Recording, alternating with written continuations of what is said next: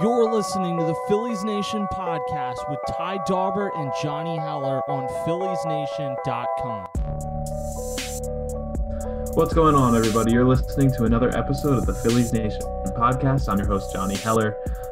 It's been not much has been happening. I know I said on last week's episode that maybe the trade for Jose Alvarado would kind of get the ball rolling a little bit. It has not. The Phillies haven't done anything since, other than make some minor league signings official. So really that's all we're gonna have to talk about today, because it's been a quiet offseason thus far. But I am joined by my co-host Ty Daubert. As always, Ty, what's going on?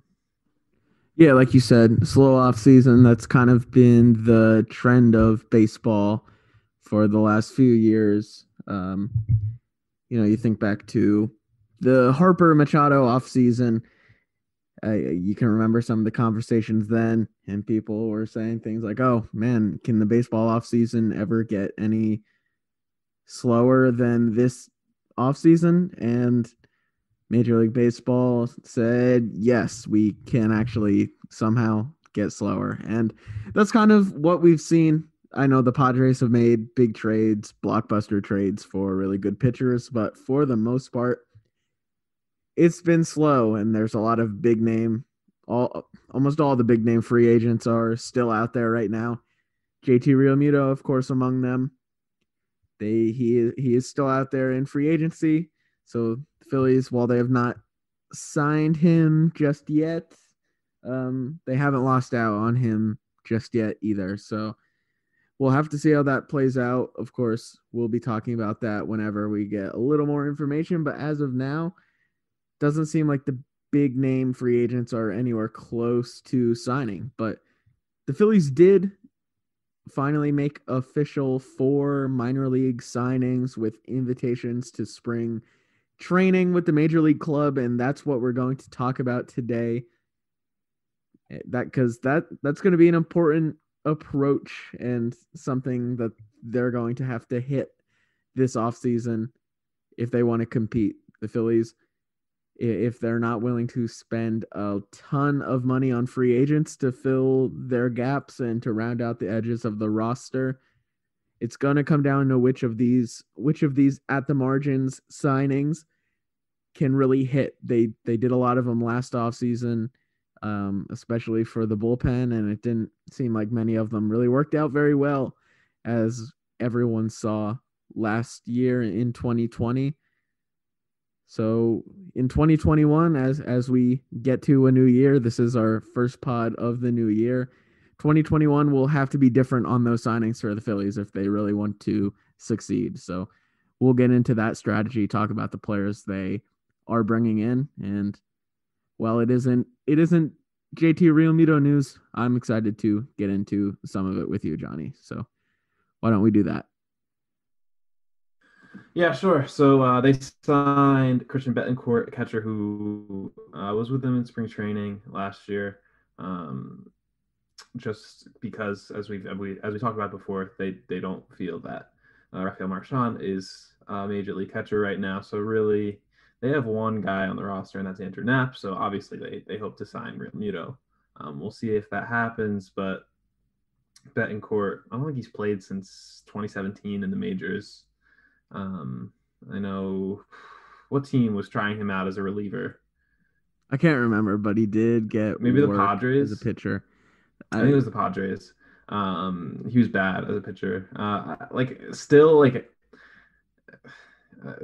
It doesn't mean all that much, I don't think, because if you're heading into a season with Andrew Knapp as your starting catcher, like if Christian Betancourt is your backup catcher, that's just, again, you're not going to win a lot of games when you're taking such a step down there.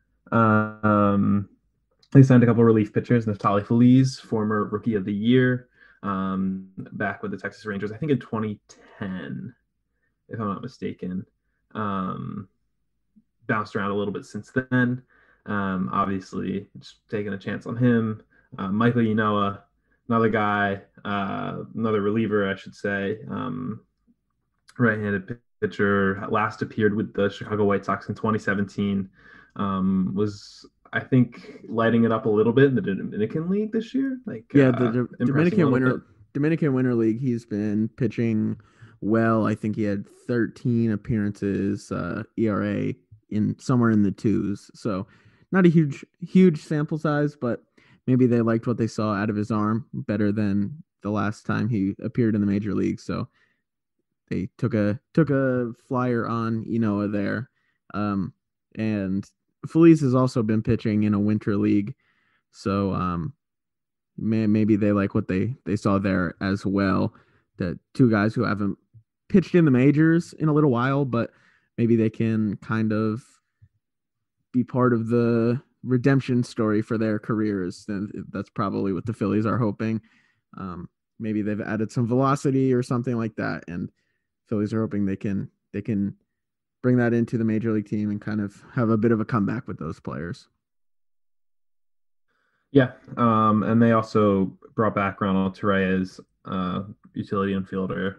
He made, I think, he was in like 2 or 3 games for them last year, 7 at bats.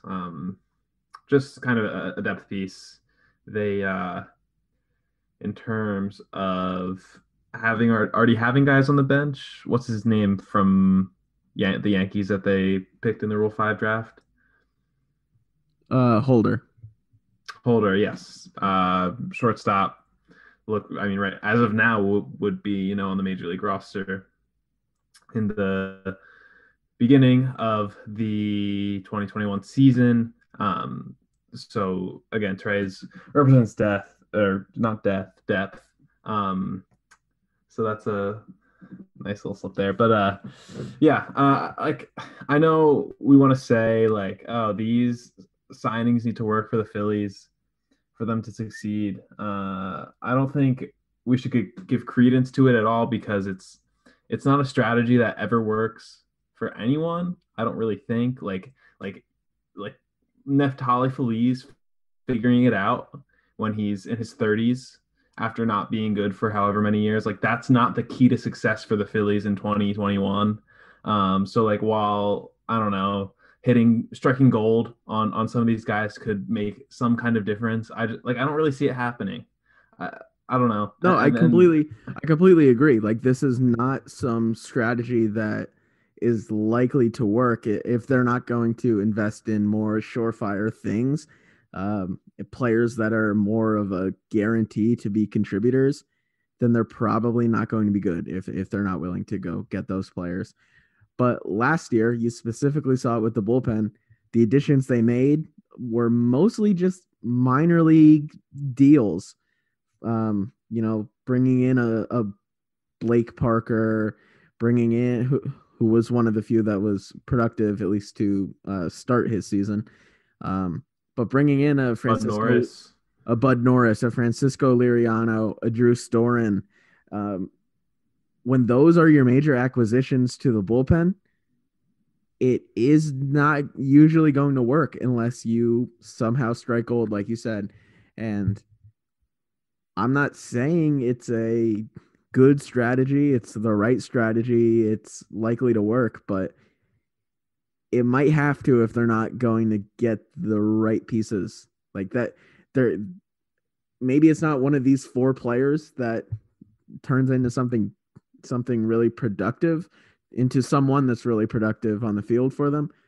But unless they continue making moves like Alvarado, like getting Alvarado and or making a trade like they did for Jose Alvarez a couple of years ago, or even just bringing Jose Alvarez back on a free agent contract, like the minor league deals are what, if they're going to be giving a ton of those out like they did just think about last season. They had like 70 something players in camp because they were just hoping that they would kind of strike gold, and it didn't really happen, and it might have been the reason that they missed the playoffs. Well, I think last year, the thing about last year, like, yeah, they messed up. Obviously, they should have dipped into the luxury tax and signed a couple guys. But I think we have to remember also, and this isn't a defense of that strategy whatsoever, but in a 162 game season where there's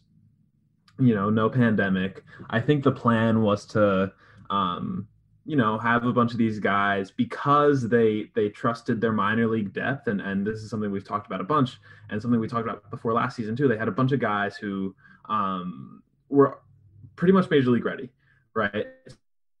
So when you have those guys, you have the Connor Brogdon and your Jojo Romero and Ty, you can name all of them right now if you want. But when you have those guys and you head into a season, you can say, all right, we're going to have a minor league season too. These guys can kind of figure it out a little bit. We'll see who's pitching well in April and May down in AAA, down in AA, and we'll try these guys out. Maybe Ramon Rosso doesn't start the season in the majors. Maybe he starts it in AAA. He comes up in May, and it's different because he had more work against AAA hitters before he came up to the majors. I'm not saying it would have worked out well for them, but I think that is part of the reason that is the reason they didn't just like sign guys.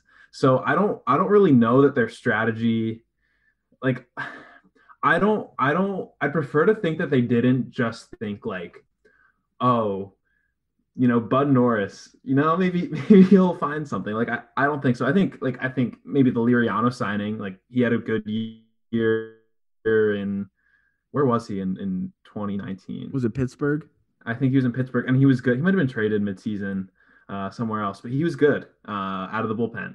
So I think he ended up not pitching for them, but like maybe something like that was a signing they hope to work out. But it was because of their minor league depth, and now I think they have a better idea, at least a little bit better of an idea heading into 2021 of like who is going to make an impact, who isn't. I guess we still don't really know. Like, is there going to be minor league season right away? Like, how is any of that? Yeah, I think Baseball America is reporting that lower leagues, I think single A and double A will be starting later. I believe that is the report as of now. So we'll have to see how that develops as we get a little closer. But to kind of build on your point there, in a bigger season, I think you're right. Connor Brogdon, I think he's probably closer to what we saw in the last handful of games at the end of the season. And if they give him a little more time to figure it out, but in a 60-game season, you don't have a bunch of time to figure it out. At the same time, they were relying a lot on some of those, not exactly, the Bud Norrises of the world, but they were relying a little more on the veteran arms down the stretch when it was clear it wasn't working, instead of calling up, a Damon Jones. Though Garrett Clevenger gets one appearance. So it's impossible to know what happens if they play 102 more games. But they were relying on the veterans that were clearly not working.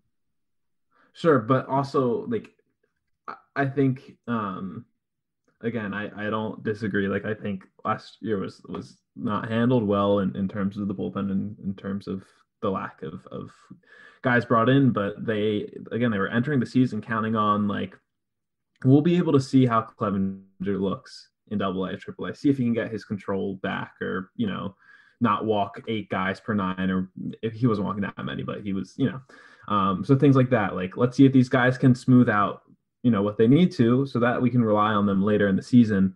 They didn't have that. I know they had the alternate slate, but it was also a 2-month span. So I don't know how much you can fault them in season. Like, yeah, they probably, I guess in hindsight, it's easier to say, yeah, they should have just called up Damon Jones. Let's see.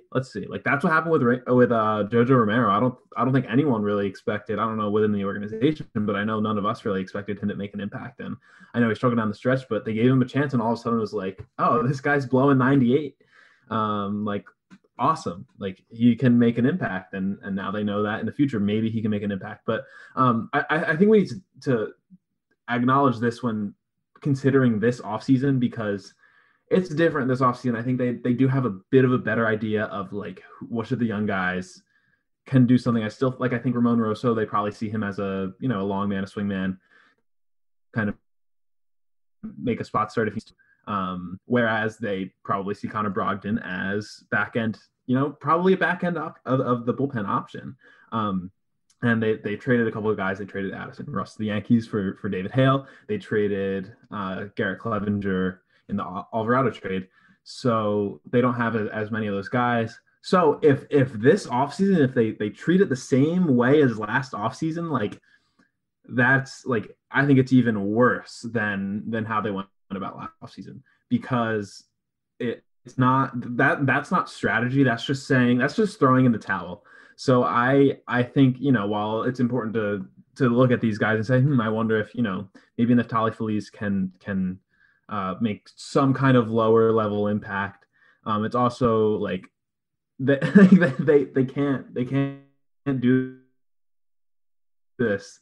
They have to they have to sign guys and trade for guys. And I think oh man, I'm blanking. Robert Murray, he writes for Fansided, right? I'm pretty sure it was him. He had a column after with a bunch of different stuff, but mentioning the Alvarado trade, and I think he mentioned that the Phillies are probably going to do more moves like that. So whether it be trades or your $2 million, $3 million signings rather than the Liam Hendricks of the world. But even that is different than, let's give Neftali Feliz a contract. Like now you're right. Like finding more reliable $2 million, $3 million deals, or having prospects be ready to come up when you can identify that they are indeed ready, is a more valuable way and a more sure of a thing way to make sure that you're going to get better performance, I think. At the same time, you think back to 2 years ago, there are ways where you can get these kind of signings that really do impact your team. You think of some of the moves the Phillies made even in season in 2019. Brad Miller was playing in the minor leagues with the Yankees, I think. They pick up Mike Morin from the Twins. They get Blake Parker. And next thing you know, you have maybe the best bench bat in the league and the fourth best second half bullpen ERA down the stretch. Like that's if you check baseballreference.com. It isn't. So it isn't. That is not to say that is not to say that Neftali Feliz is going to come in and be like he was when he was the Rookie of the Year and pitching in the World Series, and he's going to bolster the bullpen and save the season. But there is something to being able to identify some of these players that, if you see their arms are a little more lively in the winter league and you think there's something there, if you can hit on those, that could be a huge addition to your team. It really could, because I think we saw it in 2019. Yes, the Phillies did miss the playoffs. Yes, they collapsed, but some of the best performances down the stretch came from their fourth best second half bullpen ERA and Brad Miller. Those weren't guys that, I guess like Brad Miller, they got from the minors, but I don't know, like Mike Morin and Blake Parker was having a pretty good year in Minnesota, if I remember correctly. Like, it's not like these guys came out of nowhere. I don't know. Like I think it's a little bit different. That's where I think it's like, your $2 million signing. And like, we're pretty much talking about the same thing here, right? It's like finding value where, for a team that apparently is not willing to spend money, we're finding value where you don't have to put out that much. But bring back Nick Vincent. We've talked about this before. Like, obviously the easiest and most efficient way of making sure you're going to have good players is just spending the money for them and outbidding what other teams will give good players. And that doesn't even mean signing just the Bryce Harpers of the world for $330 million. That could be identifying a good reliever that everybody else only wants to pay $2 million, and you'll give them $3.5 million. And that's going to help your team. But sometimes the president and the GM, their hands are tied if the ownership is not willing to do that. John Middleton has not made it clear that he's willing to do that. He said in his press conference at the end of the season, he doesn't know what the governor is going to do or what things will look like next season with fans. So it doesn't look like they're going to have huge payroll. So it's going to come down to whether the front office can identify players kind of taking the Moneyball approach and finding players that can outperform the contracts that they're getting. And that's probably not the safest way to play. It's probably not the best way to play, but if the overall strategy of the team from all the way at the top is not going to just let them outbid other teams like they did when they got Bryce Harper, arguably their best player, obviously one of their best players. They just went out and gave him the best contract of all the teams out there. If you can't do that for every single player because you're not being given permission to have the biggest payroll, you're going to have to try to find good deals and hope that some of these players will be better than other people expect. That's just the way that's the way it's going to happen for the Phillies if this is the way they're going to operate. Now, if they can go and trade for Jose Alvarado's, like players like that, if they can trade Luis Garcia for Jose Alvarez or Garrett Clevenger for Alvarado, if every move is going to be them trading a worse reliever for a better reliever, like they should do that. And that is pretty obvious, but not every deal is going to be like that. So they're going to have to get creative with it. And maybe these 4 minor league deals that we mentioned that the Phillies made official, maybe none of them will be the ones that work. But I think with the restrictions it seems like they're going to have, they're going to have to find something like that does work. Yeah, I mean, they're not. Yeah, you're right.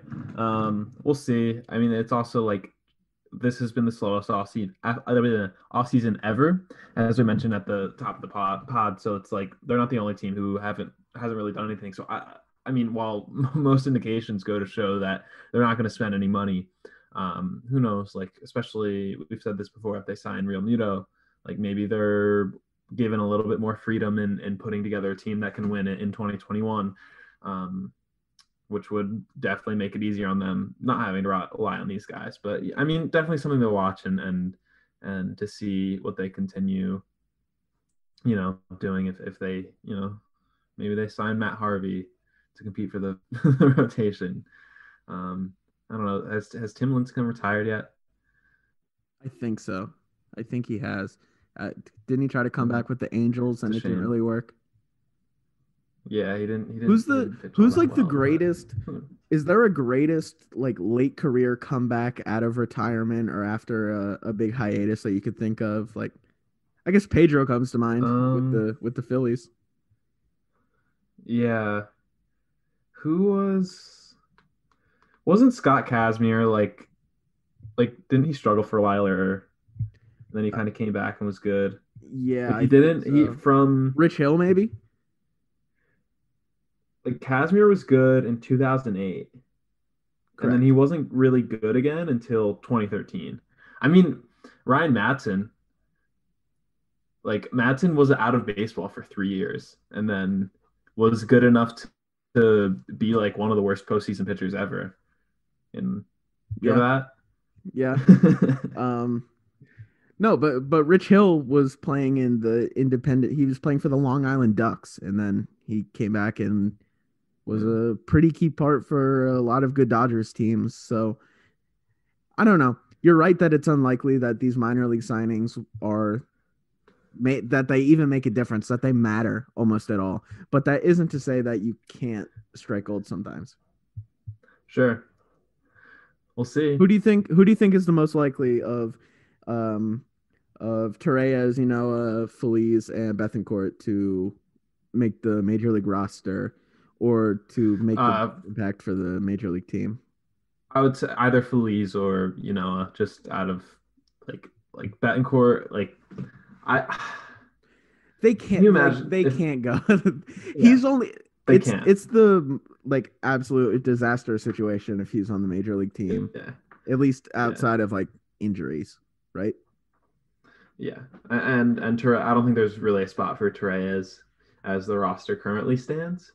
We'll see. He knows? was on it at the end of last season at points. So that's true. That's true. There's still a lot of unanswered questions about this team. We don't know who's playing center field. We don't know who's playing shortstop. We don't know who's catching. We don't know if there's a DH. Oh, we don't know if the first baseman will be ready to play the field to start the season. Yeah. And did you say catcher? I said catcher, but and there's about two or three definite relievers. Yeah, and we don't know if the left fielder can play left field. That is also true. Oh, and we don't know if the third baseman can play third base. Like you said, we don't know if the first baseman can play first base. We don't know if the shortstop can play shortstop.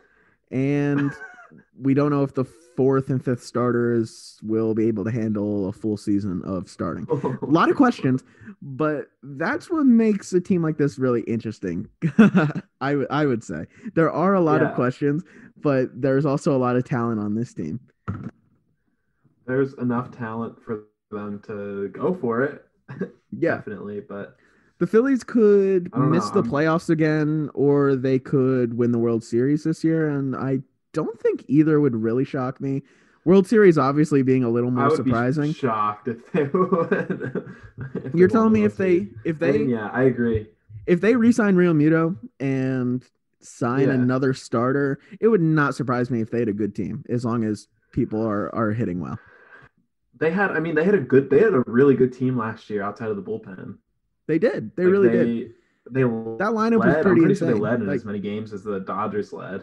They just and if Eflin continues to figure it out a little bit, like you have a legitimate top three in your rotation, and they need a fit. Yeah, I wrote about this for Phillies Nation. I think they need another starter because Spencer Howard is far from a sure thing in the rotation because he's going to be on an innings limit. He has not thrown more than around 120 innings in his career, and that was in 2018 when he pitched in the regular season and last year he pitched A. 30 innings? 24 and a third. Yeah. And then the year before he threw 90-ish. Yeah. Tim Kelly, also Phillies Nation, wrote about Adam Wainwright, which I like. I think he makes a lot of sense because he's not really a natural Philly. Like I don't think he will. Oh my god! I don't think he's gonna. What we should have. I don't think he's going to. On the Phillies Nation podcast, we're going to talk about natural Phillies, and stay tuned. But no, it doesn't. Wainwright's not leaving. He's like Molina. Like they're not going to leave. What if they both leave? What if the Phillies sign both of them? That would be pretty underwhelming. Pretty cool. That'd be an underwhelming offseason, I think. Hey, what if Molina's the third string? If he's the third string catcher, then all right. But no, I'm kidding. Yeah, no, they're not. I would be shocked. I would be more surprised if they signed Molina than if they, brought back Real Muto or like Christian Betancourt started opening day. Like I'd be shocked if Molina was here, or in Philadelphia. But I have no idea. Like you could show me 8 different iterations of a starting lineup, and I could pick any of them for opening day. Like I have no idea. Especially does look like George Springer. George Springer might be a Blue Jay, which would kind of throw a wrench in the Mets offseason plan, I think. Or maybe I don't know. Where do you think Realmuto is most likely to go at this point? I think he's most likely to re-sign with the Phillies. Outside of that, if the Yankees, if DJ LeMahieu goes somewhere else, I could see the Yankees making a run at Real Muto just for the sake of like signing someone, and they're the Yankees. But I could see the Nationals signing him. I could see, I don't know. Do you have a sleeper team? There's just the Los Angeles Angels. I thought that too. I was thinking that. Yeah. I don't know. I do think he'll Uh-huh. end up being back, and that'll really help us figure out where the direction of this team going forward. Yes. Though, like it really Because does if come he's down not, to that then one player. yeah, it's crazy.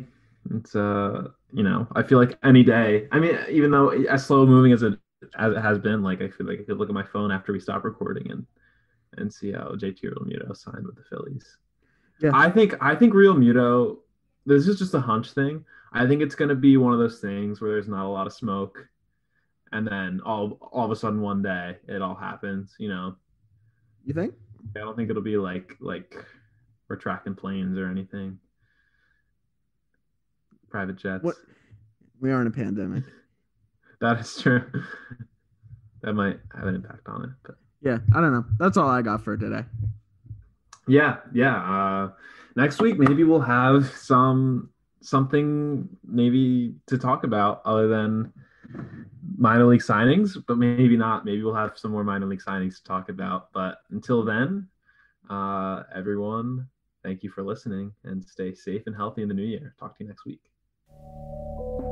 You can listen to the Phillies Nation podcast with Ty Daubert and Jonny Heller every Wednesday on PhilliesNation.com and all streaming services.